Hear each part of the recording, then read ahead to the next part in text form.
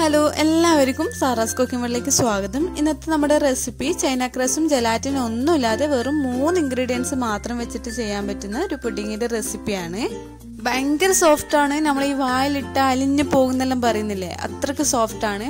അപ്പോൾ റെസിപ്പിയിലേക്ക് പോകുന്നതിന് മുന്നേ ആയിട്ട് ഒരുപാട് പേര് നമ്മുടെ റെസിപ്പീസൊക്കെ ട്രൈ ചെയ്ത് നോക്കിയിട്ട് നല്ല നല്ല കമൻസും അതുപോലെ തന്നെ വാട്സപ്പ് വഴിയും ഇൻസ്റ്റ വഴിയൊക്കെ ഞങ്ങൾക്ക് ഒരുപാട് പേര് ഫോട്ടോസ് അയച്ചിട്ടുണ്ടായിരുന്നു. എല്ലാ ഫോട്ടോസും എനിക്കിതിൽ ഇൻക്ലൂഡ് ചെയ്യാൻ പറ്റിയിട്ടില്ല കേട്ടോ, അപ്പം നിങ്ങൾ ക്ഷമിക്കുക. ഇതൊക്കെ കാണുമ്പോൾ ഭയങ്കര സന്തോഷമുണ്ട് കേട്ടോ. അപ്പോൾ ഇനിയും ഇതുപോലെ തന്നെ സപ്പോർട്ട് ചെയ്യണേ. അപ്പോൾ നമുക്കിനി വീഡിയോയിലോട്ടേക്ക് പോയാലോ. ഇതുണ്ടാക്കാനായിട്ട് ഈ മിക്സിന്റെ ജാറിലേക്ക് 5 മുട്ട പൊട്ടിച്ചിട്ട് ഒഴിച്ചു കൊടുക്കുന്നുണ്ട്.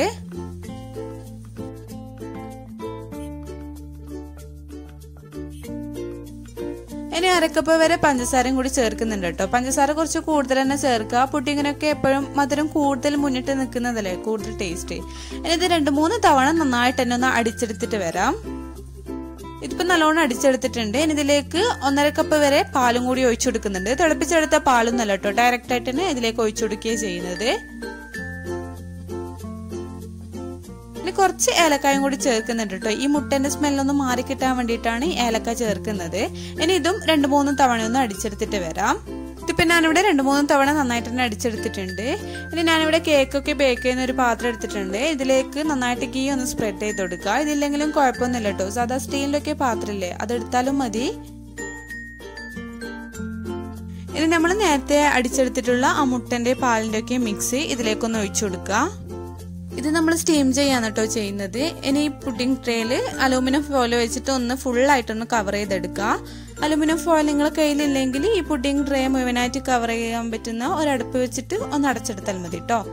ഇനി ഇതൊന്ന് സ്റ്റീം ചെയ്തെടുക്കുക. സ്റ്റീം ചെയ്യാൻ വേണ്ടിയിട്ട് ഞാനിവിടെ ഇഡ്ഡലിത്തട്ടാണ് എടുത്തിട്ടുള്ളത്. ഇത് ഇഡ്ഡലിത്തട്ടിലേക്ക് കുറച്ച് കൂടുതൽ തന്നെ വെള്ളം ഒഴിച്ചു കൊടുത്തിട്ടുണ്ട്. ഇനി നമ്മൾ നേരത്തെ റെഡിയാക്കി വെച്ചിട്ടുള്ള പുഡിംഗ് ട്രേ ഇതിലേക്കൊന്ന് വെച്ചു കൊടുക്കുക. ഇഡ്ഡലിത്തട്ട് നിങ്ങളെ കയ്യിലേക്കും കുഴപ്പമില്ല കേട്ടോ. സാധാരണ നോൺ സ്റ്റിക്കിന്റെ പാത്രത്തിലും ഇത് ചെയ്യാവുന്നതാണ്. നോൺ സ്റ്റിക്കിന്റെ പാത്രത്തിൽ വെള്ളം ഒഴിച്ചിട്ട് അതിന്റെ നടുവിലായിട്ട് ഒരു റിങ് വെച്ചിട്ടും ചെയ്യാവുന്നതാണ്. ഇനി ഇത് അടച്ചു വെച്ചിട്ട് ഹൈ ഫ്ലെയിമിൽ വെച്ചിട്ട് തന്നെ ഇതൊന്ന് സ്റ്റീം ചെയ്തെടുക്കുക. ഒരു 30-35 മിനിറ്റ് വരെ ഒന്ന് സ്റ്റീം ചെയ്തെടുത്താൽ മതി. 30 മിനിറ്റിന് ശേഷം ഞാൻ ഇത് തുറന്ന് നോക്കിയിട്ടുണ്ടായിരുന്നു. ഇതിപ്പോ നല്ല പെർഫെക്റ്റ് ആയിട്ട് തന്നെ വെന്ത് വന്നിട്ടുണ്ട്. കണ്ടില്ലേ, നല്ല പഞ്ഞി പോലെ ആയിട്ട് ഭയങ്കര സോഫ്റ്റ് ആണ് ഈ പുഡിങ്. ഇനി ഇത് തണുത്തതിന് ശേഷം ഇതിൽ നിന്ന് മാറ്റിയെടുക്കുക. നല്ലോണം തണുത്തതിന് ശേഷം കത്തി വെച്ചിട്ട് ഇതുപോലെ ഒന്ന് ചുറ്റിച്ചു കൊടുക്കുന്നുണ്ട്. നല്ലോണം തണുത്തതിന് ശേഷം മാത്രമേ നമ്മൾ ഫ്ലിപ്പ് ചെയ്തെടുക്കാൻ പാടുള്ളൂ. അല്ലെങ്കിൽ ഫ്ലിപ്പ് ചെയ്യുന്ന സമയത്ത് ഇത് പൊട്ടിപ്പോകാൻ വേണ്ടിയിട്ട് ചാൻസ് ഉണ്ട്. ഫ്ലിപ്പ് ചെയ്തിട്ട് വേറൊരു പാത്രത്തിലേക്ക് മാറ്റിയെടുത്തിട്ടുണ്ട്. ഇതിന് മുകളിലായിട്ട് കുറച്ച് നട്ട്സ് ഒക്കെ ഞാൻ ഇട്ട് കൊടുക്കുന്നുണ്ട് കേട്ടോ. ഇതൊന്നും ഇല്ലെങ്കിലും കുഴപ്പമൊന്നും ഇല്ല കേട്ടോ. കഴിക്കാൻ വേണ്ടിയിട്ട് നല്ല ടേസ്റ്റ് തന്നെയാണ്. ഇത് പിന്നെ ആ ഒരു ഭംഗിക്ക് വേണ്ടിയിട്ട് ഇട്ടെടുത്തതേ ഉള്ളൂ. ഇതിന് മുകളിലായിട്ട് ആ കറുത്തത് കാണില്ലേ, അത് ഏലക്കായാണ് കേട്ടോ. ഞാൻ ഏലക്കായ പൊടിക്കാണ്ടല്ല ചേർത്തിട്ടുള്ളത്. പൊടിക്കാണ്ട് ചേർത്തുകൊണ്ടാണ് ഇതുപോലെ മുകളിലായിട്ട് ഇങ്ങനെ നിൽക്കുന്നത്. നിങ്ങൾ പൊടിക്കാണ്ട് ചേർക്കുന്നുണ്ടെങ്കിൽ ഒന്ന് അരിച്ചെടുത്തിട്ട് നമ്മളെ പുഡിംഗ് ട്രേയിലേക്ക് ഒന്ന് ഒഴിച്ചു കൊടുത്താൽ മതി കേട്ടോ. അത് നേരത്തെ പറയാൻ വേണ്ടിയിട്ട് വിട്ടുപോയതാണ്. ഇനി പുഡിംഗ് കട്ട് ചെയ്തിട്ട് നിങ്ങൾക്ക് കാണിച്ചു തരാം. കണ്ടില്ലേ, നിങ്ങൾക്ക് കട്ട് ചെയ്യുമ്പോൾ തന്നെ മനസ്സിലാവും ഭയങ്കര സോഫ്റ്റ് ആണ്. നമ്മൾ ഈ വായിലിട്ടാൽ അലിഞ്ഞു പോകുന്നുള്ളൊരു ടെക്സ്റ്റാണ് ഇതിന്. അപ്പോൾ ഇതെല്ലാവരും ഒന്ന് ട്രൈ ചെയ്ത് നോക്കാം.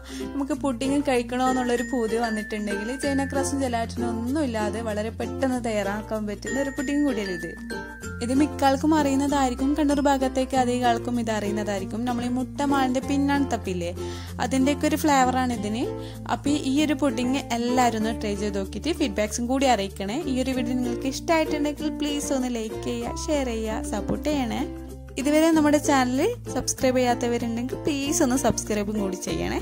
അപ്പോൾ ഇനി അടുത്ത നല്ല വീഡിയോ ആയിട്ട് വരുന്നത് വരെ ബൈ, താങ്ക് യു.